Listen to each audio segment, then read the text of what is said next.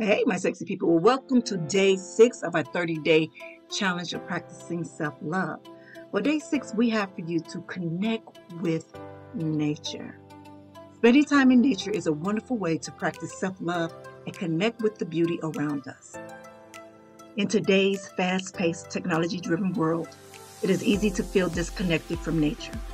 However, taking the time to connect with the natural world around us can have a profound impact on our well-being, from the calming effect of the gentle breeze to the awe-inspiring beauty of a scenic landscape.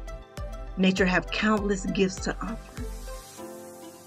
Below is a list of instruction that will truly help you to create a beautiful day of enjoying the nature. And as I always say, be good to one another and yourselves, and always keep it sexy. Enjoy your day.